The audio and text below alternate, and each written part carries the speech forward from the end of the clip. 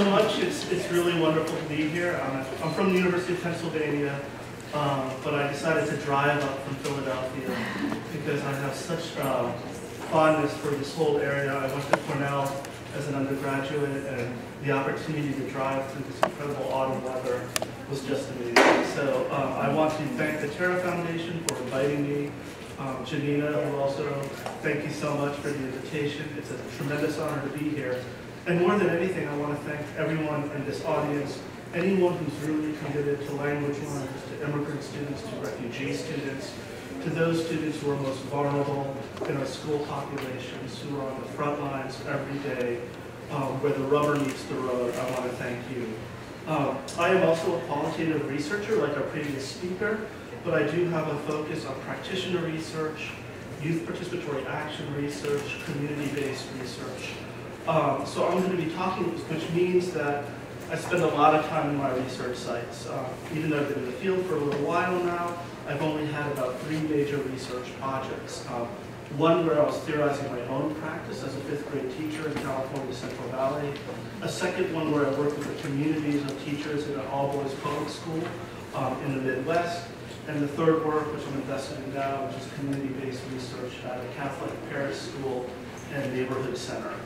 So I'm going to give examples of that to really try to address what I was invited to speak about, which is the role that Practitioner Inquiry can play in supporting and mobilizing students' rich cultural resources and knowledge within the literacy curriculum.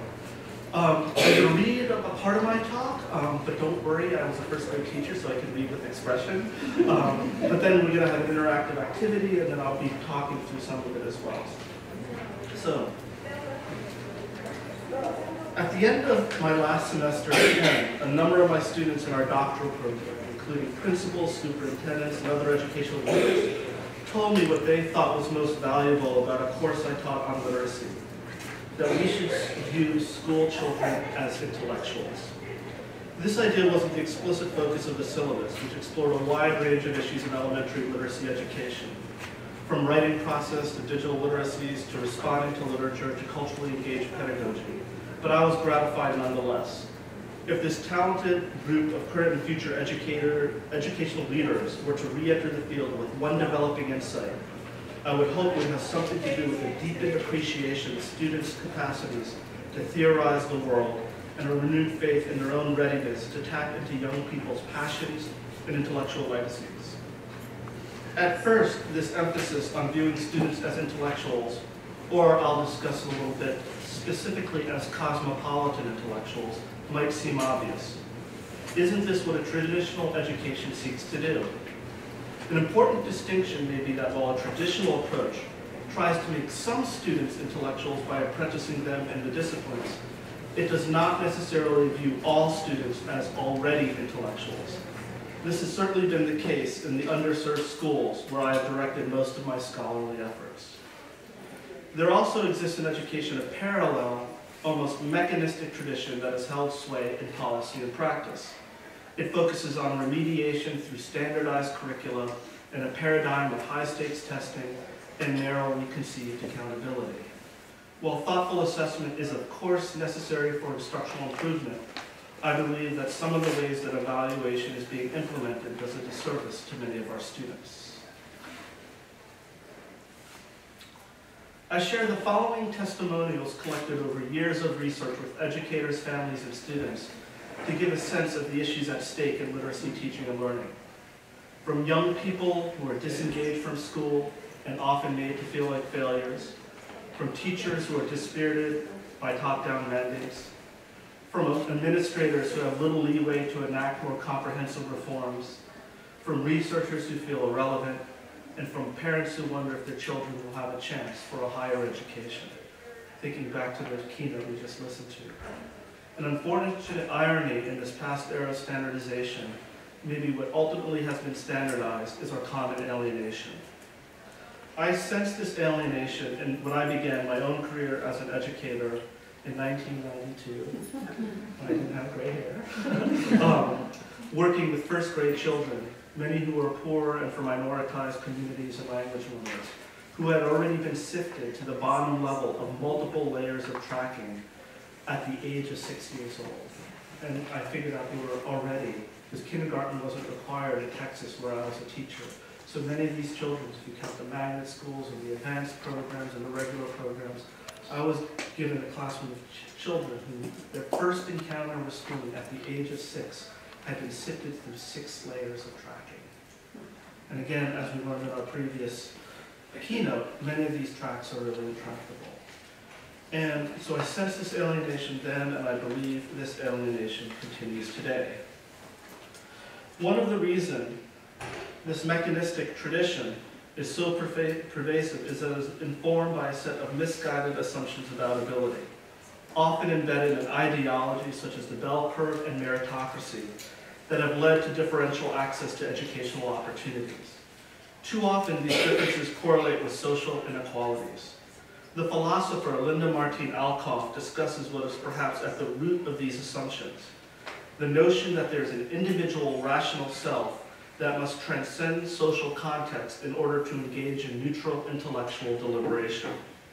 This notion, almost hardwired into our education tradition, excludes the ways in which students, and educators as well as histories, experiences, and identities productively inform their capacities to make meaningful interpretations and claims. And it also devalues our interdependence, how we are connected to and how we need one another. As a researcher, I have been interested in more inclusive and less hierarchical visions of education, and ones that strive to restore a fuller sense of humanity to the humanities. In this curricular reorientation, the cultural and linguistic diversity of our schools are an opportunity for mutual intellectual and ethical edification. It would privilege an ethic of empathy and learning from others, as well as the corollary, humility and critical self-awareness. This approach is at the heart of practitioner research or teacher research or certain forms of community-based research and action research, which all have a type of family resemblance. For me, practitioner research is not just a methodology, but a philosophy that seeks to redistribute intellectual authority. It invites us as educators and researchers to take up what Marilyn Cochran-Smith and Susan Lytle refer to as an inquiry stance, where inquiry is not a theme, but a worldview. It's like the air you breathe, right? So here's some quotes that I think inquiry stance is a habit of mind that locates teaching within webs of social, historical, cultural, and political significance. And fundamental to the notion of inquiry stance is the idea that educational practice is not simply instrumental in the sense of figuring out how to get things done or how to get that little uptick in the test scores, but also, most importantly, it is social and political in the sense of deliberating about what to get done, why to get it done, who decides, and whose interests are ultimately served. I might also add that action research and practitioner research is not just the ethnographic impulse of discerning underlying patterns within a context or social phenomena, but it's about often breaking those patterns in order to liberate the fuller potential of our students. Taking action, doing something, and theorizing from the location of practice, from your teaching. And everyone has a practice. Leaders have a practice, community organizers have a practice, teachers have a practice. And this methodology is what does it mean to kind of theorize or think from that location and alongside from others. I'm also very influenced, by theories of coloniality and post-colonialism.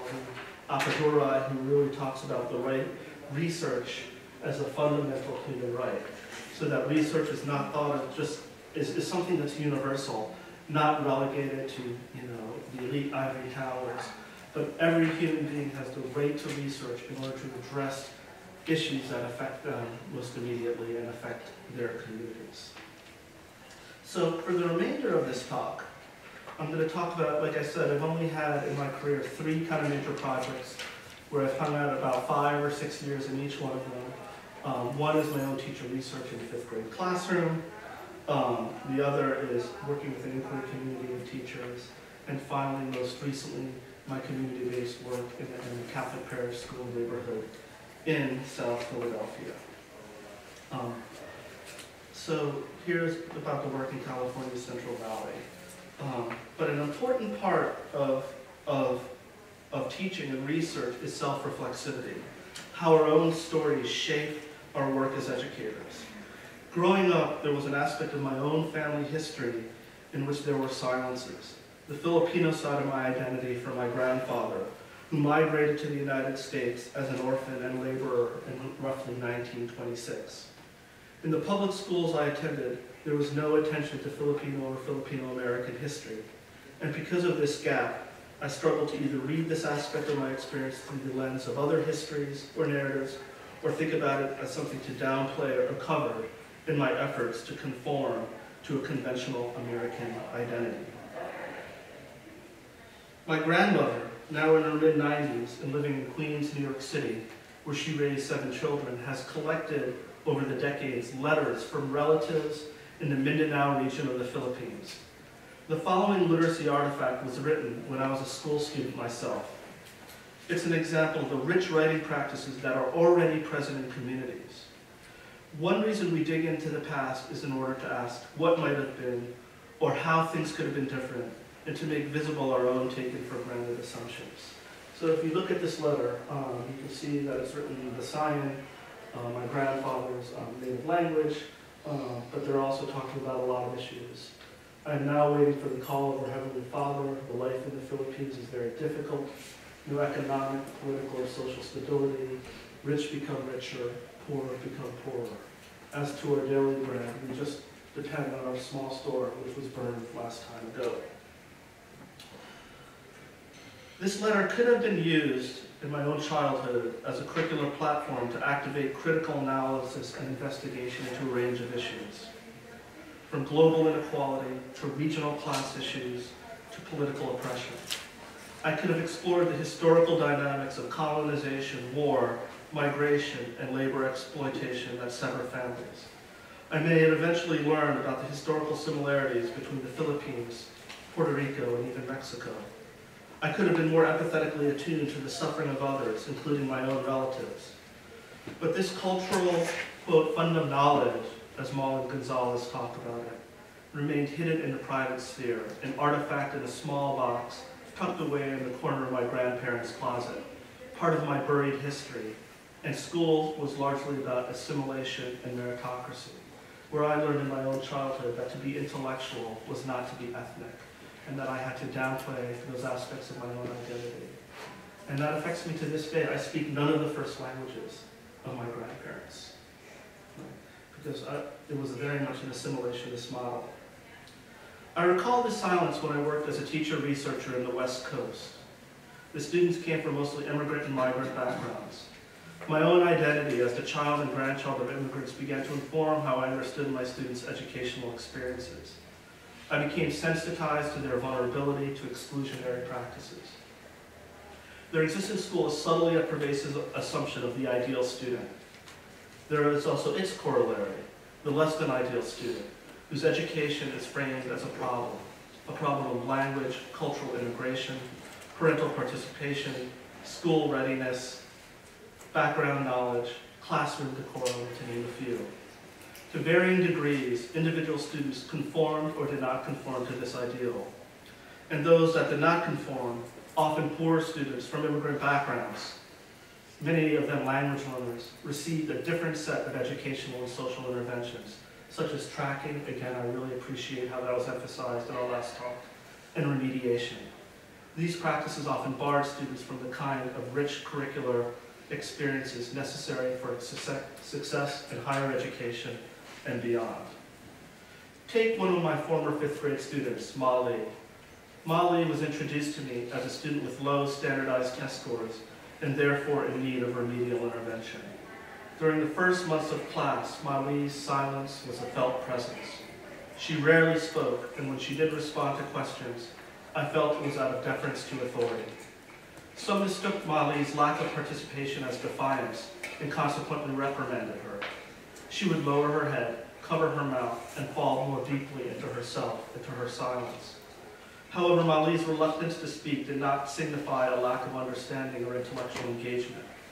Her silence was what might be called an articulate silence, a means to assess her surroundings so that her voice might eventually be heard. Still early in the semester, she put the following essay on my desk, where we had been having some discussions about culture, and these were her thoughts. So a little bit about the context. This is when I was a 5th grade teacher in California, 14 home languages in my classroom, 99% of the children were on free lunch. As a 5th grade teacher, I often had between 40 and 45 children in my classroom. And for those of you who are educators, you know how difficult it is to reach children. You reach one and you feel like you're losing another, right? So all of a sudden, the student who had been labeled through a deficit lens, right, put this essay on my desk. So I'm going to read it to you. And there's marks on it that were from a peer editor, but I'm going to kind of read it how she wrote it. And Molly was of Hmong descent, okay, the Hmong community. So she wrote, my immigrant story. My family were in Thailand for 15 years. My mom and dad were embroidered in Thailand. I was born in Thailand. I didn't know about the Thai people, but my dad said Thai people were bad. We lived in camp, but we had UN-served food for my family. My parents were from Laos to Thailand. The lives in Thailand were very hard because there was no money and enough food for us. My family came here because my country was war and Vietnam took over, so my parents can't stay there. My family immigrated in 1992. My family lived in the USA. It's very nice and so much different from my country. I feel about culture is difficult for me and may confuse. I don't know what to be, but I think I want to be both culture. So as teachers and as educators and researchers, we have to learn about the communities that we serve, that we work alongside. So I had read a book about the Hmong community, and it's interesting, the reporter wrote the reporter who wrote the book, or the journalist who wrote the book, described a very similar scene where a student wrote an essay in roughly an upper elementary class similar to this, and recorded how the teacher's response was, sounds like you had a tough life, watch your verb tenses. Right? That's egregious, certainly, but I can tell you, I know I've made mistakes. When you're in an under-resourced context and you're teaching 45 children, it's nearly impossible to always be, do the right thing and make the right choices. Nonetheless, we want to think outside that. So what I want to invite you right now, if you were me in that 5th grade classroom, researching the classroom, and you got this essay, what would it mean? Instead, of course we want her to think about the conventions and navigate schooling, etc., right?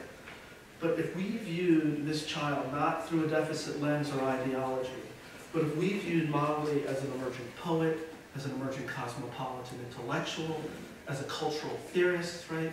What do you see in this essay that is interesting, that you want to know more about, that you want to hear from her in order to support her in the next iteration of the writing? What lines stand out for you? What's provocative? What's interesting? What's intriguing? Just take a minute to talk to a neighbor about that. So I'd love to hear if anybody has some quick thoughts about what you noticed, what stood out, what's interesting. If we view, yes. So I would argue that the line, I don't know what to be, but I think I want to be both cultures is very strong. Because the fact that even we don't know what we want to be, and what we want to be changes based on our interactions. I'm glad I'm mostly lecturing because this is a group that I know would steal my thunder here. How many of you have noticed that last line? Right? That to me was profound because it wasn't until I got to college that I read about Gloria Anseldu and mestizo identities or hybrid identities, right? Or Stuart Hall. But already at 10 years old, she's grappling with this question of having this transcultural, transnational identity, and what does it mean? So that's something I would want, and she really poses it as an inquiry, right? Like, I don't know what to be. Yeah. Any other lines that stand out? One more, I think. Yeah. I was talking about how she says that her dad says Thai people are bad. Yeah. Like, how does that reflect on her as someone? Great. Well, she's Hmong. She's not Thai. But her family's from Thailand. Yeah. How So does that reflect? Great question. Same thing, because as someone she was in a refugee camp in Thailand, so there's a historical context for that, right? But here's something else going on that, as someone who fancies himself progressive, whenever a whole group of people's categorized, right, it raises an eyebrow. But she's saying, I didn't know about the Thai people, but my dad said the Thai people were bad. Just imagine, probably almost everyone in this room grew up with some prejudices that we've inherited, right? And sometimes it takes a lot of our lives to unlearn those prejudices or unlearn those biases. But already she's creating this almost judicious sense of distance, right? I don't know about the people. My dad said this, almost reporting what her father said. Another, yeah. I was just going to say, I see a lot of questioning here. Like, she also says here, their lives in Thailand. I don't think I think you can almost sense a yearning to learn about her own original culture as well. Exactly. Which is a great project opportunity. Hold on to that thought. We're going to come back to that later. Awesome. So one other line, I'll share this with my master's class, and there's always something new that comes out. Even that line, my country was war, right? And you could say it has to do because she's a language learner, right? But there's a poetic quality that the whole country embodies as war. And this is very relevant if as we know, if we watch the news, really thinking about literacy as a human right, serving the language of refugee populations. So it became obvious to me that this isn't a student with a deficit, that this is a pretty profound thinker. So, if we wanted, and I won't go too much into detail here, but let's say I'm working with pre-service teachers or even in-service teachers, how do we support Molly? How do we help her take this essay to the next level? What are the multiple things we can do? And you can imagine one of the things is we invited elders from the Hmong community to come in to talk about their heritage, to talk about their culture, right? The other one, which was really important, is the idea of the immigrant narrative, the refugee narrative, is a literary genre. Right? So she's situating herself. And I told her that your writing is part of a very established American literary tradition. The immigrant, the refugee, and the migrant narrative. And we read other narratives so she wouldn't feel so alone in her experiences. We did other things as well, but part of it, and this is where I'm kind of kicking myself because I didn't bring the original. She gave it to me as a gift when I left being a teacher there. But she was an incredible artist. And that refugee camp experience, I wanted to know more about it. So she drew me a picture. So the original artwork's in color. So I really need to get that scanned in color onto this PowerPoint eventually. But I'm a literacy scholar, so the notion of literacy has expanded to kind of represent multimodal forms of communication. So if we look at this and we think about how something like in a picture, significance is represented, right? So without analyzing this picture yet, how do you signify salience or importance visually? What are some of the strategies? You make it bigger. You make something bigger, excellent. What else? Label. If it's labeled, what else? Put it in the foreground. Foreground, background, right? And also like the color, okay? So if you look at this picture, the market, right? What do we get in a market? And if you go to like a farmer's market, right? Food, right? So you can see why the market would be labeled.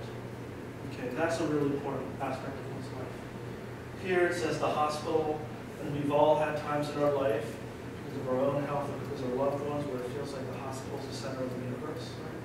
Healthcare is so important, that will be a theme that comes up. Remember in the essay, the UN serve food?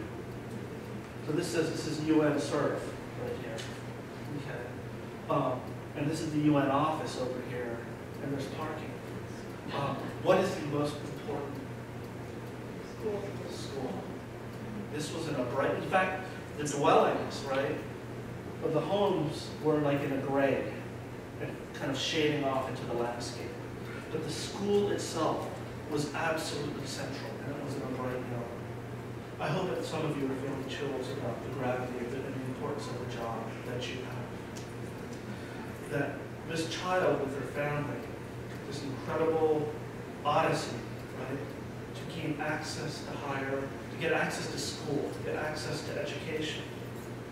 And that access was me as the teacher. I was that access. And I actually had to take this when I was a teacher to our faculty meetings because there were all these stereotypes. The problem with these kids is they don't want education, the families are just working here to send money back home. And I took this picture, and I blew it up, and I said, the opposite is true. If you collect evidence on your classroom, if you do research with your kids, our children have profound emotional investments in the idea of school. So what are we doing wrong? What happens when they become eventually disenchanted and don't see higher education as an option for them? So she drew that. I just want to say, I wish if I had more aesthetic sensibilities like Molly, and I had studied art, I wish I'd collected my children's artwork. I mean, I have a lot of it, but I wish I'd analyzed and done research of it. I wish I'd collected more of it. Because if you see her artwork, right, there are many ways, in the field of literacy to tell a story. And her artwork, there was a lot of resonances between the refugee quilts that were very much a part of her community. So here's an example of a Hmong refugee quilt, right? And she brought that in. The elders, gave me a quilt as a gift. But this tells the story of the people and their migration to have a more secure life, to escape violence, to escape poverty, to escape war. And so one question is, how can we tap into those literacy practices? How can we tap into those intellectual traditions within the curriculum itself? So there's a lot more we can talk about how to support her. And I know that you all do amazing things and have amazing ideas. But part of what I did with writing is the students had a lot of choice. And she wrote that essay in September. And later in the year, after we did all sorts of things, she chose herself to take that essay and revise it. Okay? So one of the things, I'm going to read you most of the revised copy of it. She taught herself how to type throughout the 5th grade year, chose that essay, typed up this revised and new version of it. And I want you to think about this new one that I'm showing you in light of the first one, right? First original draft. I'm going to skip it. There are a couple parts like, she talks about me, and I'm not going to read it because this isn't about, oh, look at me, what a good teacher. I promise you, I failed many kids, right? So it's not really about that. I've tried my best as a teacher. Teaching is an impossible job, right? But here is her revised essay. Wow. Autobiography of a Hmong girl. I was born in Thailand. My family was not rich. They worked hard just to make us grow and survive. But they were happy to stay how they were.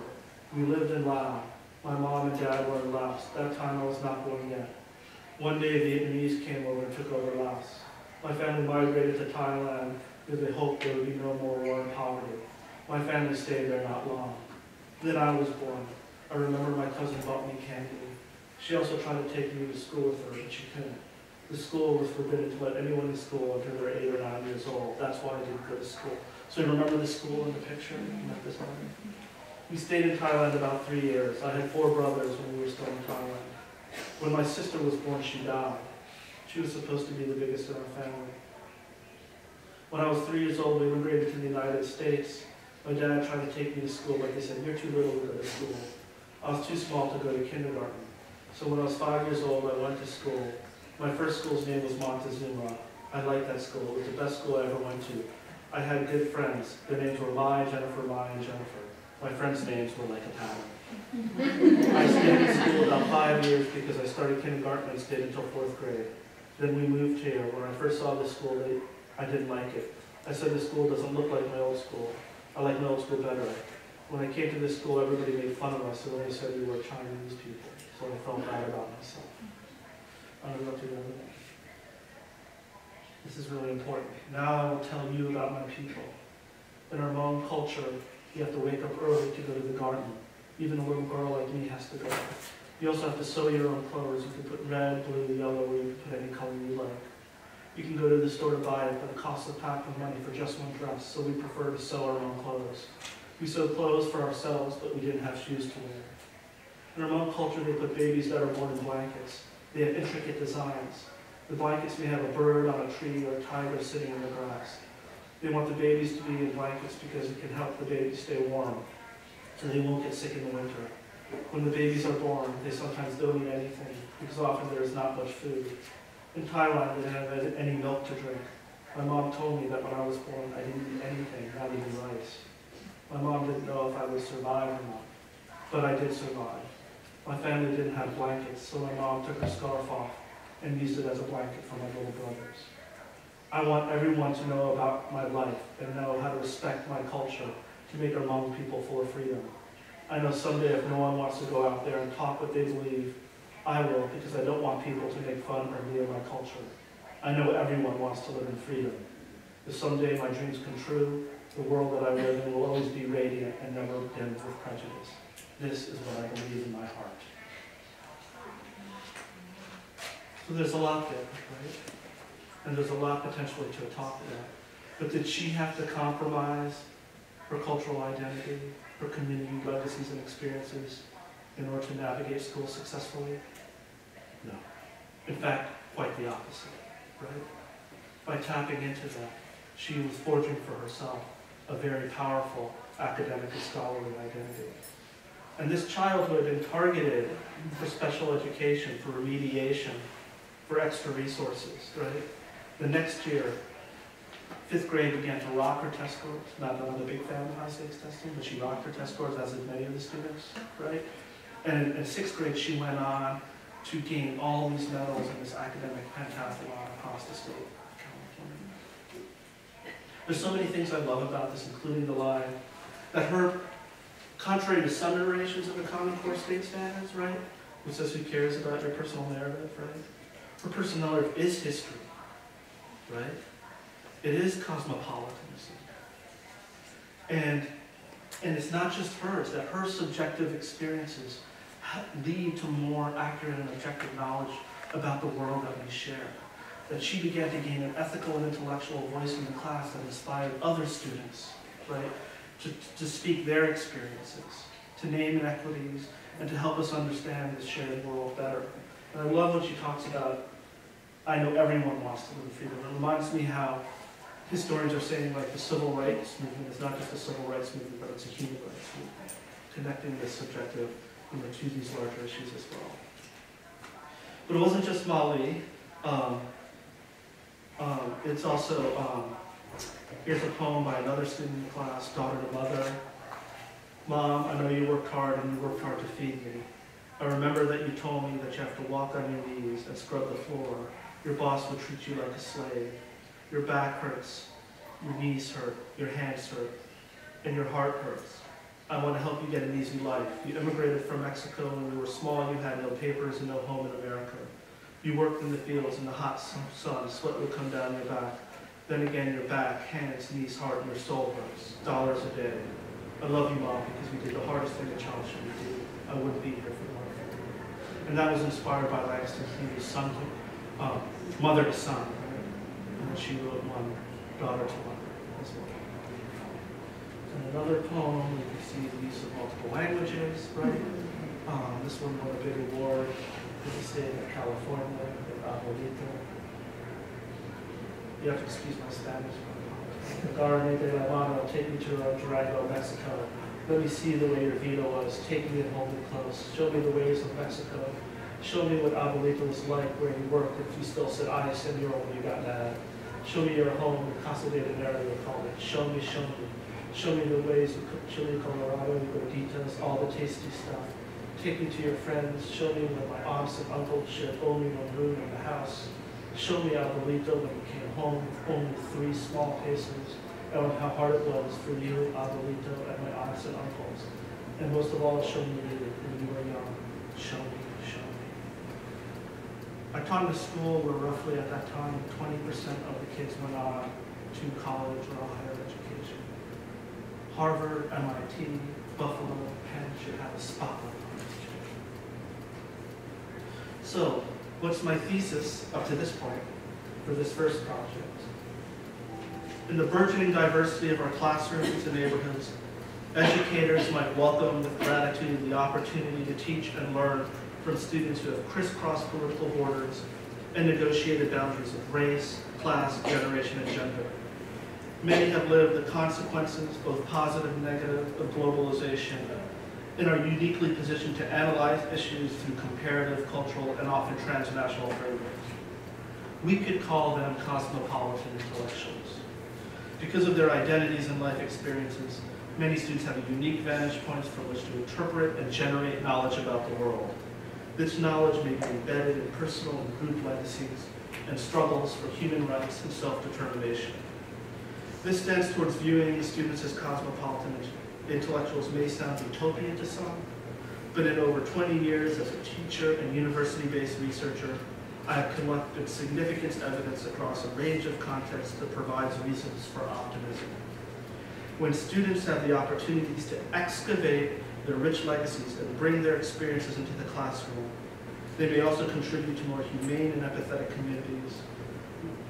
They will surpass academic standards, and they will help us value collective wisdom through communities of inquiry, not just individual ability and accountability. I think we can create realistic utopias in our classrooms and in our schools.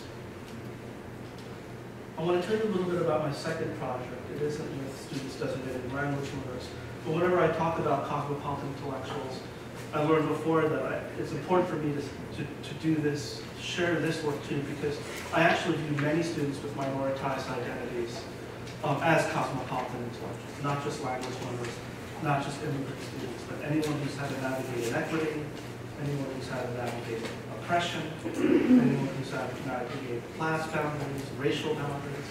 So I had the fortune of working at the Boys Academy in an all-boys public school in a northeastern city. It was a neighborhood school. It was about a 3.5-hour drive from the university that I was teaching at the time. 99% of the students were African American, and it was part of a 4-year collaboration. So this partnership with the Boys Academy originated after the school had been identified as low performing according to testing measures. And a quote-unquote task force of university representatives was urged to become involved in the school. Through conversations with administrators and teachers, I initiated a collaboration that would continue for 4 years and involved teachers, administrators, and university faculty. It involved the school nurse, it involved the principal, it involved elders from the community, grandparents coming from the community, the speech therapist. Just about every faculty member was a part of it. And it was all around creating literacy curriculum that was more engaging and culturally relevant. Boys Academy was located in one of the most impoverished neighborhoods in the state, and many of the teachers had to endure the indignities of deepening inequality, the result of the economic abandonment of the city. At the Boys Academy, one powerful advantage is that the majority of the educators of the school were from the community and African American, and several of the teachers and the principal had gone to the school as children. In contrast to the deficit ideologies that pervade many schools and that I had witnessed in other contexts, my research team and I did not witness the teachers and administrators questioning the students' abilities.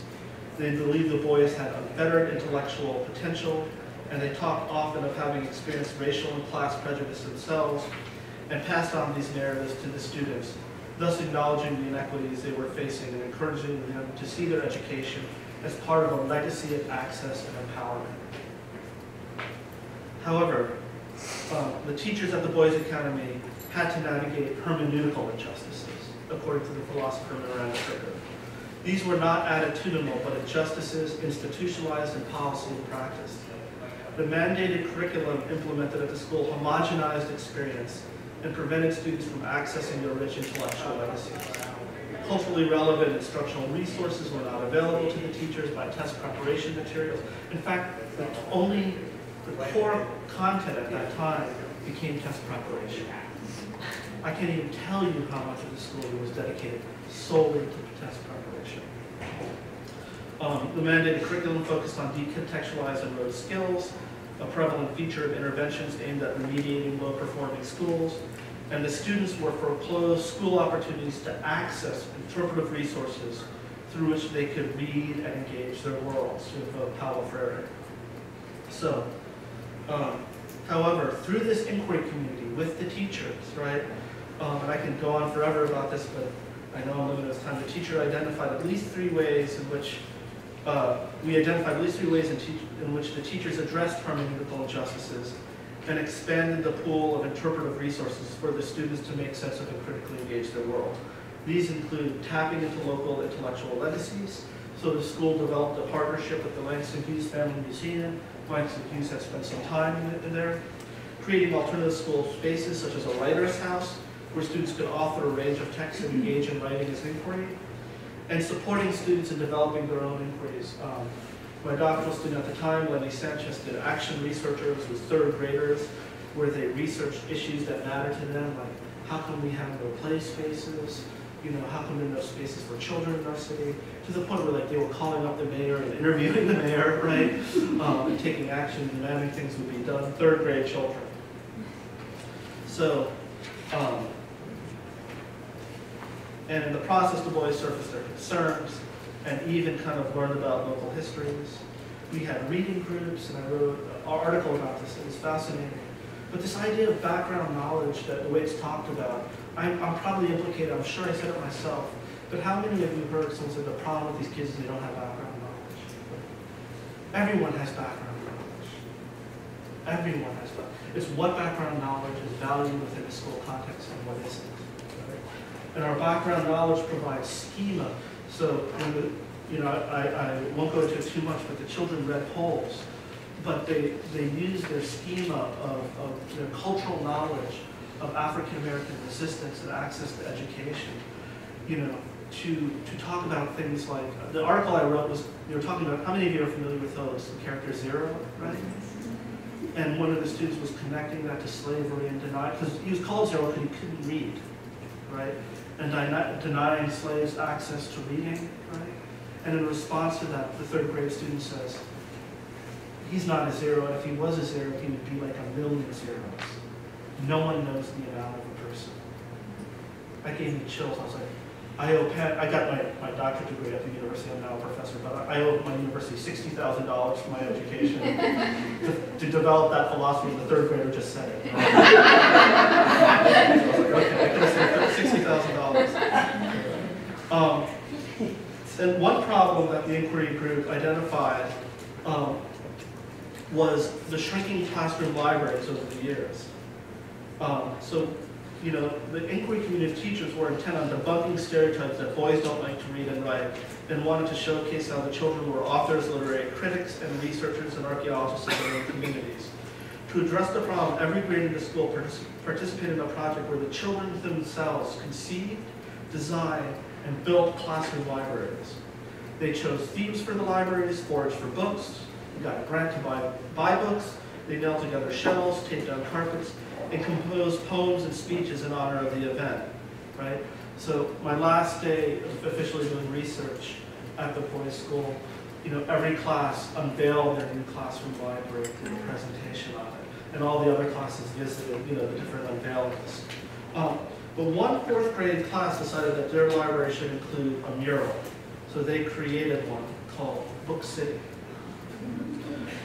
Perhaps most importantly, the mural, an example of multimodal writing, signifies how the children gain creative control and determine the metaphors and narratives used to describe their city. Against pervasive negative media representations of the city, and by implication local neighborhoods and families, the children decided to put forth an alternative vision based on their own insights. Having unearthed through research their city's rich literary heritage, even partaking in the inaugural ceremony of the Knights of Hughes Museum, they represented their city literally and literarily built on knowledge, the building themselves in the shape of books with book windows and bookmaker vehicles traversing the streets. The mural also portrays the hard work and interdependence of a flourishing city, a self-reflexive comment on the children's own agency in building their classroom, libraries, and communities. So it was such an honor to work at that school and work in that community. So now I will tell you a little bit about my most recent project, St. Thomas Aquinas in Philadelphia. If by any chance this church looks familiar, it's actually where Rocky got married in Rocky II. So I've been participating in an inquiry community that's trying to understand the social context of immigrant education, the larger social context. So in fall 2010, my partner, who's both my life partner and my research partner, Maria Palagisa, who's at Teachers College Columbia, attended an immigrant rights workshop in South Philadelphia. The workshop focused on how individuals might prepare themselves if confronted with questions about their citizenship status.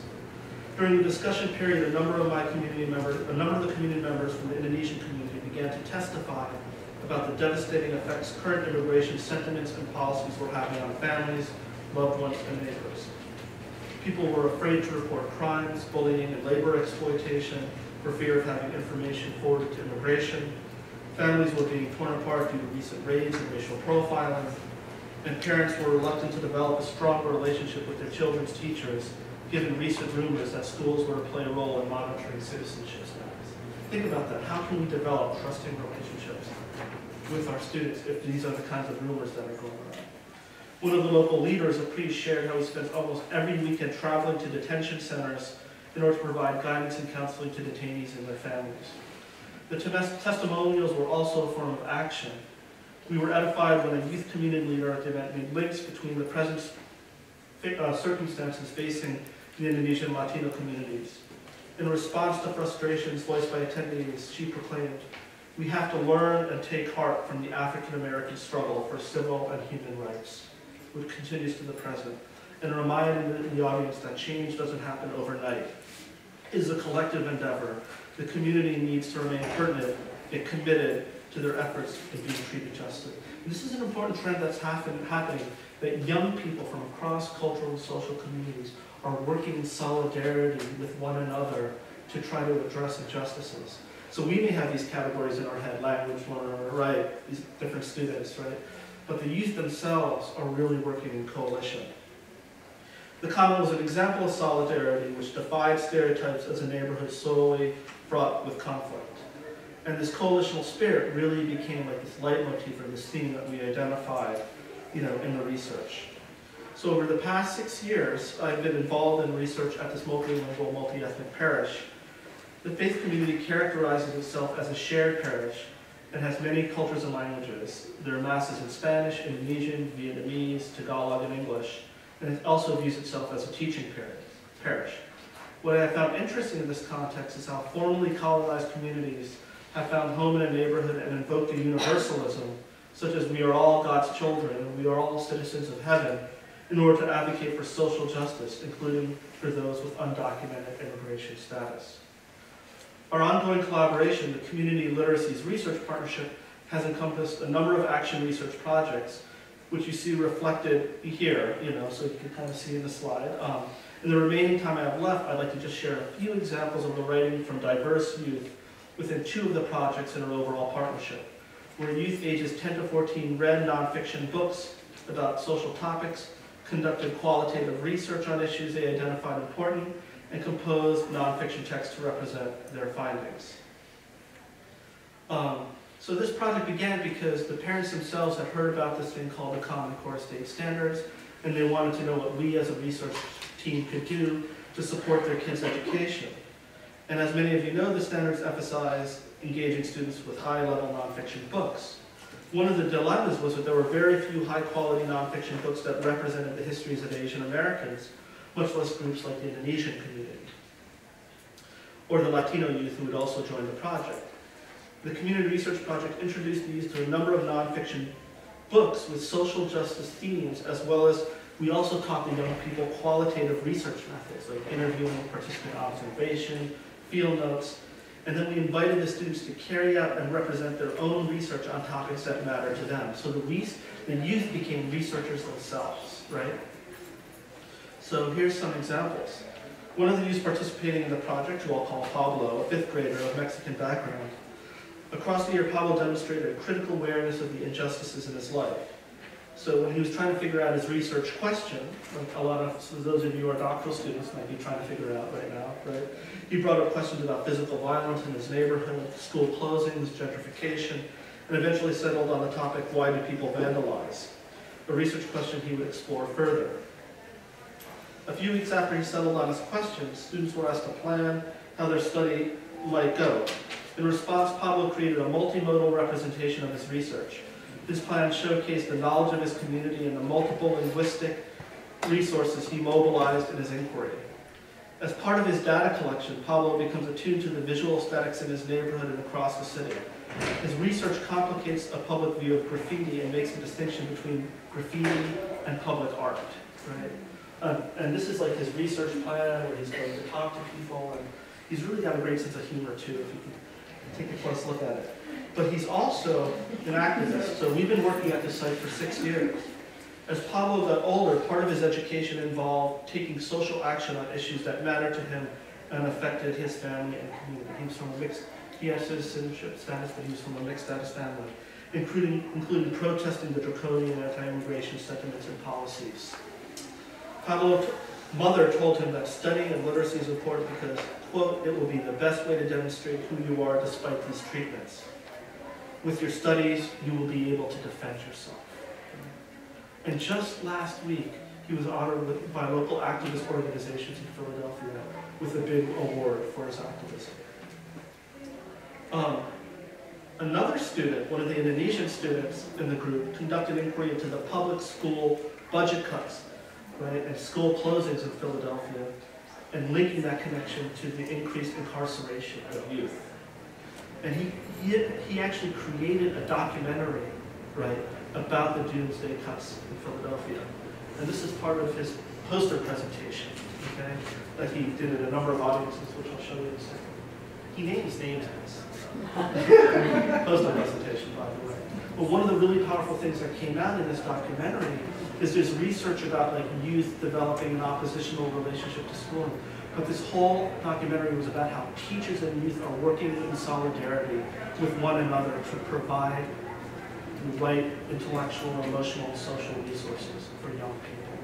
And I thought that was really powerful. And then a number of the many of the young people also researched healthcare issues and cited as the motivation for their scholarship the inadequately treated diseases and ailments endured by loved ones, and in some cases themselves. And I can't go too much into this, but one thing which is really powerful is you can see the herbs for diabetes and the whole list of them. So it's not, so it's really kind of drawing on local or indigenous knowledge around health as well, and drawing in the students' own cultural resources with that. So I'm almost done, a little more. After the students conducted their research and represented their findings, they presented for multiple audiences, including at the conference at my institution, the University of Pennsylvania, the Penn Ethnography Forum. I want to give a plug for them. It's a great conference. Please come to it. And the American Educational Research Association last year in Washington, D.C. They began to see themselves as scholars who were educating educators about critical literacy and how to imagine a better and more just world. So what have I learned from my students? Their insights returned me to the disability studies scholar Tobin Sievers, who argues for establishing the fragility of the human mind and body as the foundation for universal human rights.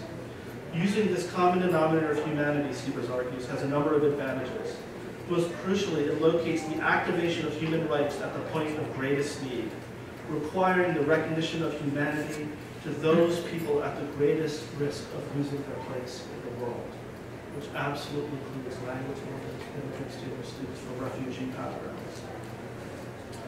What might be the implications for such a universalism on educational research, policy, and practice? How would educational resources be distributed? How would every student, irrespective of their social standing, have the right to the highest quality schools? How might the literacy curriculum support interdependence in our shared humanity? What role might reading, writing, and literacy play in imagining a more just world?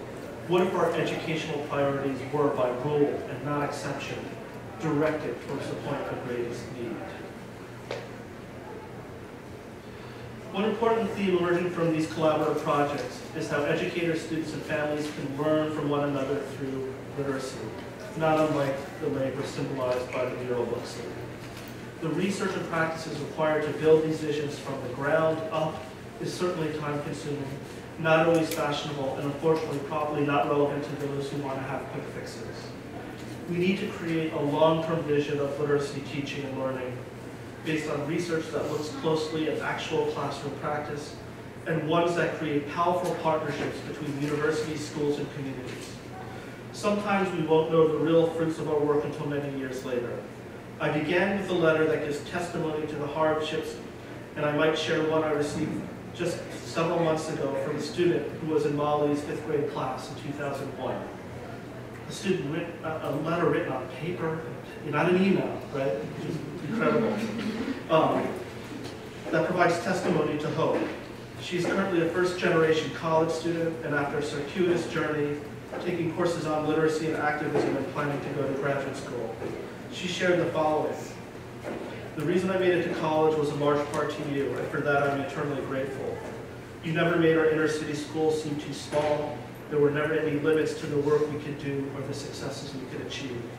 I share this not to be self-aggrandizing. I believe these words capture the essence of a cosmopolitan and humanizing stance on education.